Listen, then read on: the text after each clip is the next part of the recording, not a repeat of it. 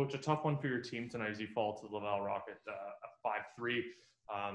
Just how do you begin to assess a loss like that for your club where Laval came out so strong in the third period?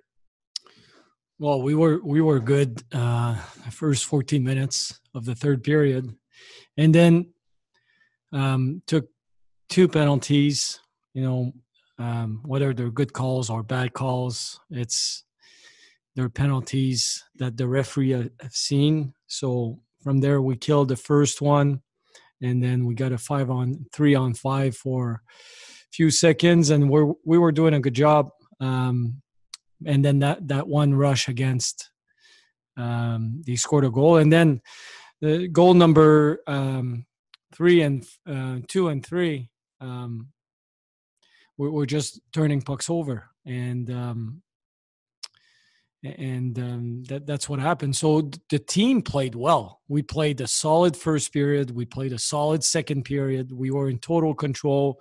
Scored a nice goal in the third to make it 3-1. And then individual mistakes, whether it's a penalty or a turnover, cost us the game. So in general, the team played well. The last 6 minutes of the game, you're up 3-1. Yeah, you have to kill a penalty. Now a 3-on-5 doesn't help, but managing the puck, that's going to be done for 60 minutes. Doesn't matter if it's at the end of the game or early in the game. We've done a good job for a big chunk of it. And the most important part of the game, after they scored their second goal, we didn't. How motivating can, obviously no one wants to lose ever, but how motivating can a loss like this be heading into the final, fourth game of this series on Tuesday night? Well, we'll look at the tape and we'll see what needs to be better. But again, we played a good game overall. We played solid. We didn't give them much. First period, gave them 2 shots. Second period, we were solid again. The shots were 10-11 after the second period. Didn't give him much. It's just a small chunk of the game where we didn't. We didn't. Some individuals just didn't do their job at the moment, and that's what we need to learn.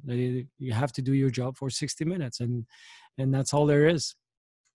Leon Gavanka and Christian Vesalainen both were able to get their first goals of the season.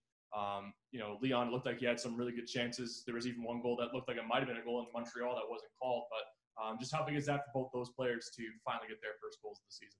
Yeah, well, I think Leon could have scored 2 or 3 goals in the second period. If there's video review, we probably call that one on Leon's play. And then he had took a good shot, but it was coming off a good forecheck, good puck management.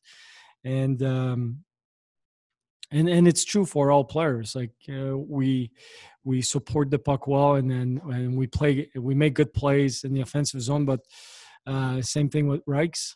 It was a good forecheck. It started with a good breakout, and then we got the puck back and a quick strike in the offensive zone. So those goals are the result of a lot of good actions from the other players as well. We'll go next to Jacob Stoller. Go ahead, Jacob. Pascal, what was behind the idea to put Perfetti with Vesalainen and Dano? Well, he's been playing good, but it was to create a little bit more offense, changing the style. I guess the move was more to play Perfetti and Vesalainen more than anything, and see what's the chemistry between these two. Cole has been playing extremely well, and Ves can certainly shoot the puck. So seeing how those two would generate some offense. The last game we didn't score any goals. It was a 0-1 game, so we wanted to see what kind of chemistry would look like between those two.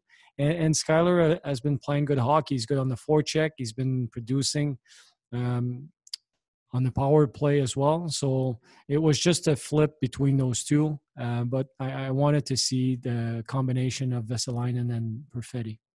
What were your impressions of that combination tonight? I liked it. I think they create some good chances. It's only one game, but so far it's been pretty good. Have you seen Dylan Samberg kick up his game a notch since Billy Heinola has been recalled? And even if not, What have you seen from him over the last couple of games? No, I think two different styles. I don't think he's changed his game. He's a good defender. He's a big body. Can move the puck well. Good skater. I don't see any, Jacob. I don't see any relation to Ville being called up. If he has to do more, certainly not.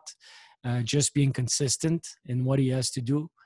I think he knows exactly what he needs to do to be a good player, and just sticking to that plan. And recently, he's been part of our games, and the way we've played. We defend well. Take away the last 6 minutes of today's game, we play a solid, structured game, and he's part of it. Our gap is right, and he's certainly part of it. Our breakouts are good. So we don't want him to do more. We want him to create that identity for himself and stick to it and continue to develop for sure. But we certainly don't feel he needs to do more.